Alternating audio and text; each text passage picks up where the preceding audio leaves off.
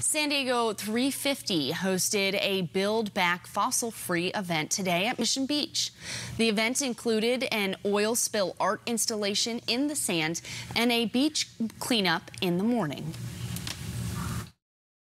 We've known about climate change and the devastating problems it causes since before I was born, and I'm 52, and we haven't acted on them. And the reason we haven't acted on them is not because we don't understand the science or because we don't have solutions in the form of renewable energy and conservation.